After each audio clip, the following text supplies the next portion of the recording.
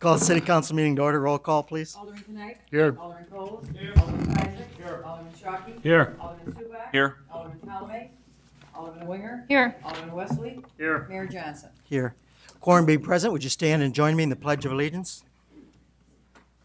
I pledge allegiance to the flag of the United States of America and to the republic for which it stands, one nation, under God, indivisible, with liberty and justice for all. May I have a motion to approve the minutes, March 15th, 2007. So move. Is there a second? Second. On the question? All in favor say aye. Aye. Opposed? Motion carries. Bills, Alderman Winger. Thank you, Mr. Mayor. I'd like to make a motion to approve a list of bills dated April 5, 2007 for $342,791.24. Is there a second? Second. On the question? Roll call. Alderman Knight. Yes. Alderman Coles. Yes. Alderman Isaac. Yes. Alderman Shockey. Yes. Alderman Subak. Yes. Alderman Talabay. Yes. Alderman Winger. Yes. Alderman Wesley. Yes. That passes. Without objection, I'm going to skip down to Mayor's report. First item I have is a proclamation. Whereas 5 million Americans, including 4,000 schools, will observe National TV Turnoff Week, and whereas 98% of all families in the United States own television sets, and in the average home, the television is on for, every time I read this every year, it amazes me. On the average home, the television is on for 7 hours and 40 minutes every day. Whereas the average American child watches more than 1,250 hours of television in a year and is in school for only 900 hours in a year. And that same average child will spend only 38.5 minutes per week in meaningful conversation with a parent. Do parents agree back there? But will witness 16,000 murders and will have seen 200,000 violent acts on television by the age of 18. And whereas television viewing is passive, sedentary, and non-experiential, and has been linked to obesity in children and adults, because when people watch TV, they are not playing, learning, working, communicating, improving their community, exercising, doing chores, helping an elderly person, or in any way improving their lives or the lives of others. Whereas participation in National TV Turnoff Week is voluntary and meant to be fun and gives people an opportunity to reassess the role that television plays in their lives, and participants engage in a broad range of screen-free activities that foster greater social, physical, academic, and creative development. And whereas this year marks the 13th annual Turnoff Week, and Oakbrook Elementary School has been observing National TV Turnoff Week for 11 consecutive years. Now, therefore, I, Kenneth P. Johnson, Mayor of the City of Wooddale, to recognize the week of April 23rd through April 29th, 2007 as National TV Turnoff Week in Wooddale, and urge all citizens to turn off their television sets and turn on their lives. In witness whereof I have set my hand and caused the great seal of the City of Wooddale to be affixed, signed by myself and the city clerk. Next item, was it a couple weeks ago on a Sunday? I had the opportunity to go to a basketball game and watch the Wooddale Spurs play the Wooddale Cavaliers. Now the Spurs, coached by Jeff Mermuse, had lost to the other team twice before during the regular season by 2 points and by 3 points. The end of the first period, our Wooddale Itasca Spurs, were down by 10 points. At the end of the second period, Wooddale Spurs were down by 10 points. With 3 minutes to go in the third period was the first lead change, where the Spurs actually went on top. And for the remainder of the third period and the fourth period, there were several lead changes. One of the hard things about coaching is to know when to call a proper timeout. Twice during the fourth period, Mr. Mermuse called key timeouts. Once when the team was having a hard time crossing the center court line, you have to do that within 10 seconds. He called a timeout with 9 seconds to go, just before they would have lost the ball. And once when they were inbounding the ball and one of his players, a guard, was being double teamed and was about to lose possession of the ball, he called another key timeout. when the score was just about 1 point difference between the two teams. With less than 1 minute to go, the Wooddale Spurs were up by 4. Now, the leading scorer of the Cavaliers was driving for a basket. It was their tallest player, the best player, and their best shooter. She shot, and was fouled. Now, this is the biggest player and happened to be fouled by the smallest player of the Wooddale Spurs. Would you stand up in the second row right in the middle there? Now, one of the things about basketball, if you're going to foul somebody, make sure they don't score the basket. So next time, make sure. Okay. She shot and she made the basket. So at that point, the Wooddale Spurs were only up by 4 points, and she had a shot to make, a free throw, and she missed the shot. The Spurs then got the ball back, got the rebound. They were fouled at half court. At that point, they were in super bonus. They made both shots, and at that point, they were up by 6. The opponent got the ball, drove, shot twice at the basket. They missed. Spurs got the rebound. With time expired, with the rebound, there was another foul. They scored again 2 more points on shooting. Final score was Wooddale Spurs 57 and the Cavaliers 48. For a great job, guys and ladies.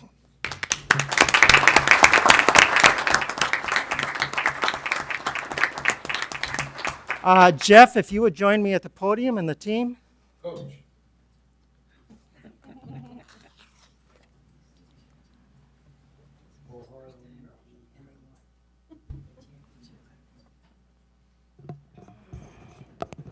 Before I yield the microphone to Jeff, one more comment. When I was talking to the city manager about this, and he said, well, if Jeff can handle the basketball team and the kids at that age, he'll have no problem dealing with the city council. Jeff. I don't know if that's necessarily true or not, but It is true that he said that. well, it's true that he said that, but I don't know if that's accurate information. But he's been here longer than me, so I guess it's accurate enough. I just want to thank the parents for a good season. I think the parents have done a really good job because all the kids listened to me the whole season long, so I thought that was amazing. So I want to thank the parents for a good season. I also want to thank my assistant coach. He was a good assistant coach and helped me out with some key strategy during the season. And for me, the reason I volunteered for coaching was it wasn't so much about winning. I know a lot of the other teams really only cared about winning from the examples that they set. But I wanted to teach the kids the game of basketball and how to play the correct way. And I think I did that, and by teaching them the correct way, we ended up winning the championship anyway. So I think it was a successful season, and good job, Spurs, and it was just a great season.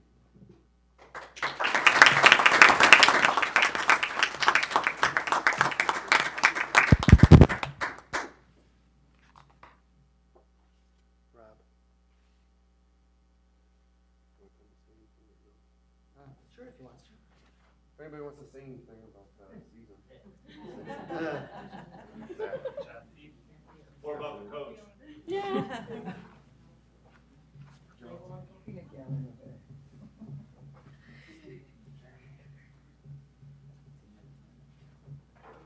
minute, were you refing the game? Yeah. But both refs were guys who worked for me, and I did mention that Jeff also was a good guy too. We have somebody who wants to say a few words? Who spoke? Zach?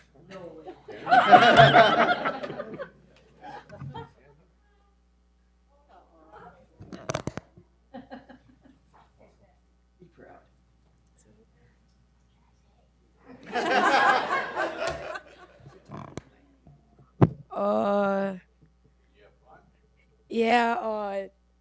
To win this championship, all we had to do was work as a team, concentrate, and teamwork. How about the coaching? The coaching was great. They taught us a lot this year. new inbound plays and how to shoot the ball correctly. And again, we only won this because of teamwork.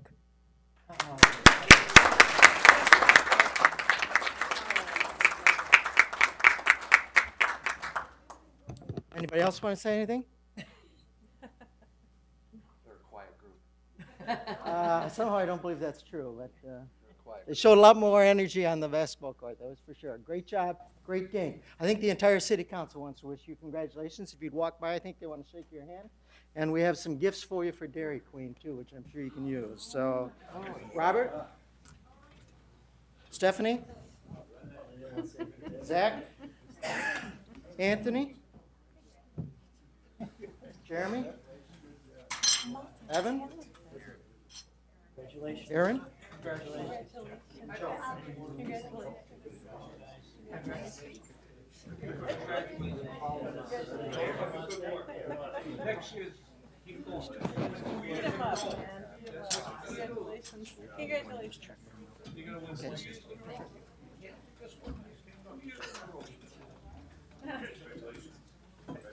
Joe's coaching.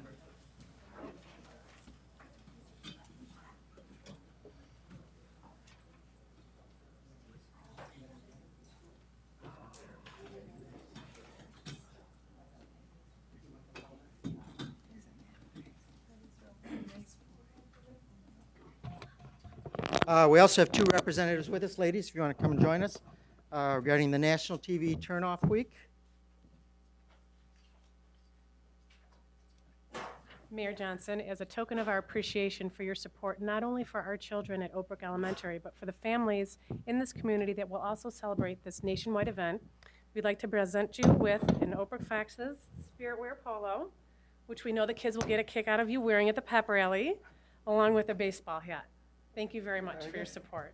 Could I have their names? Could I have their names? Sure. Kristen Trentadue. And Francine Bezos, Trentadue, Trentadue. Thank you. And Francine Bezos, Bazos.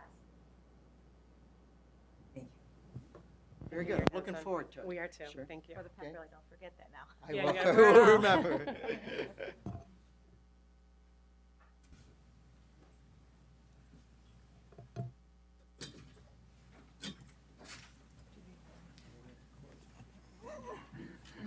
Jeff, if you want to, if you guys want to take off, and ladies, that's fine. And we thank the parents for their support as well, obviously. Mhm.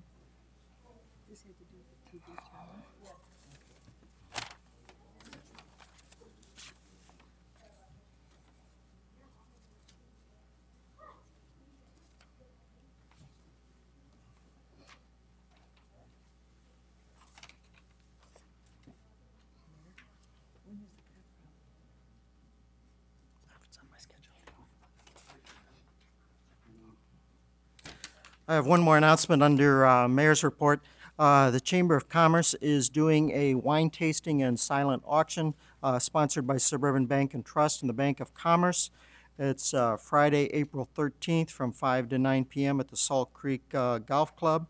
There'll be entertainment, which I understand is Rat Pack type songs. There is going to be 5 wine vendors there, and it should be a good event, and all funds raised are going to be donated to the Bensonville Wooddale Food Pantry and the Combined Scholarship Program.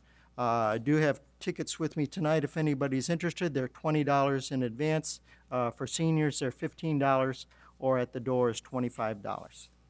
That concludes my report, so we'll go back to citizens' comment. Do any citizens wish to address the city council? If so, you'd go to the podium and give us your name and address.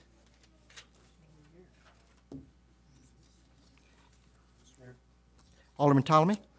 I'm just curious, would it be appropriate, we had received something in the, in our package, one of the documents that I'd like to make a comment on? Yes, please proceed. Okay, we had, in our documentation, we had received a memorandum from Jeff Murmas, and it was regarding the O'Hare Noise Compatibility Commission meeting. And I don't know if everybody got a chance to read this, but on page 3, basically, because we are not a member of this, there was an alderman from, I believe it's, I forget what community he's from, but anyway, to make a long story short, or he's from Park Ridge. To make a long story short, what he basically did was he delayed soundproofing that was supposed to be coming to Wooddale because he wants it for his community, and so they're putting it on hold for almost another 4 years. This just kind of reiterates why, I've been stressing that we really need to get into or on this commission as soon as possible so that Wooddale has a strong voice in it, because so that situations like this won't happen. I mean, they specifically talk about the runway, which currently goes over Wooddale today, and it is being expanded by 3,000 feet. And I just feel that, if we had a voice on this, maybe it wouldn't be going to another community. It would be coming to us like it's supposed to be. I'll ask that Alderman Pizak if you'll add that to your Public Health, Safety, and Judiciary Committee for next week. Is that agreeable? I do have 3 written communiques. First one is from FBG Corporation. Dear Mayor Johnson, I've been conducting business with the City of Wooddale Building Department for over 15 years, and I would like to let you know that you have one of the best, well-run, and efficient building departments in the state of Illinois. Being in the construction industry and working with your community development department made my job a lot easier. I hope the Arbor Woods subdivision is as successful as my Tall Oak subdivision. Very truly yours, Frank Judas, President of FBG Corporation. Can I ask Roger a question? Alderman Tommy. Roger, how much did you pay this guy? Well, Mr. Nowak, I do have a second letter here, which I was received at the received. Came from one of our senior citizens at the Senior Club, Mayor Johnson. It's been 1 month since I called 766-5133 Wooddale Property Maintenance Department and spoke to Joe. I told him about the garbage can problem. They are being left outside along with recycle buckets seven days a week.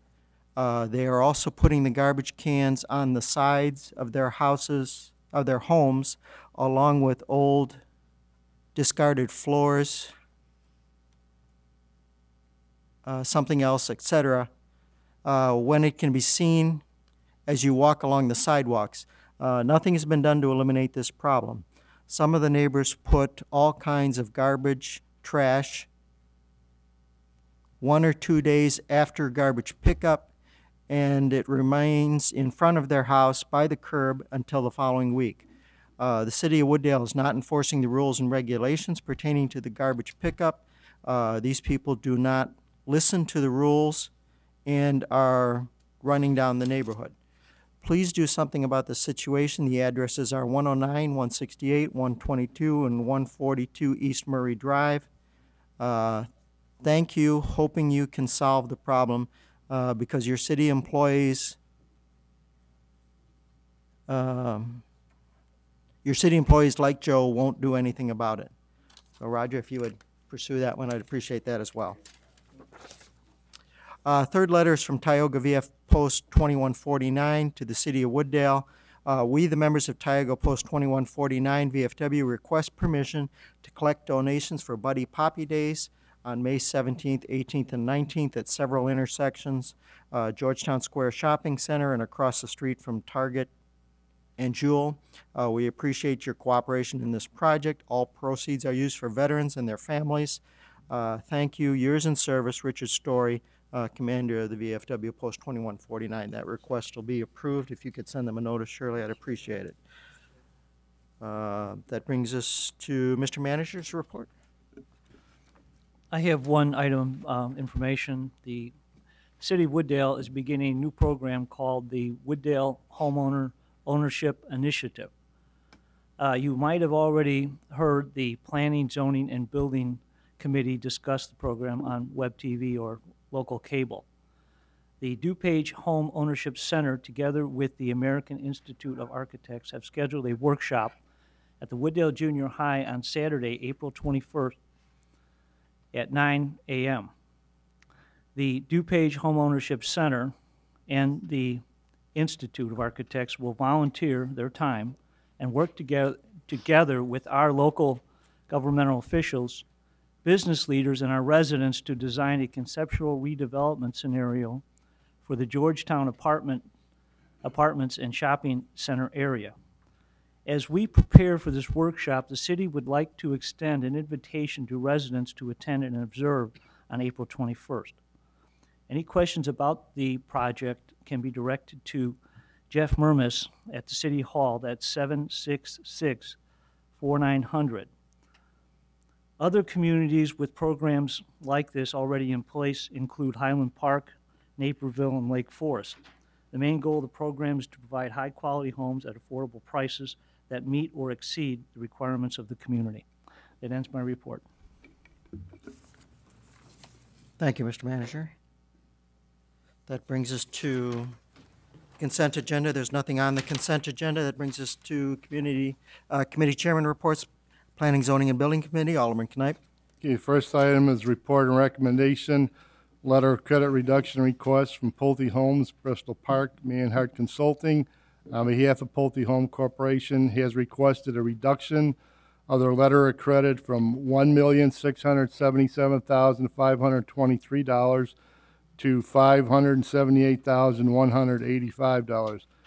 I make that in the form of a motion to approve and to require the developer to provide a replacement letter of credit in the amount of $578,185 prior to final sign-off. Second. Moved and seconded, Alderman Coles. I got a question. Roger, how can Venice have a complete inspection on it, and they still got two townhouses to build?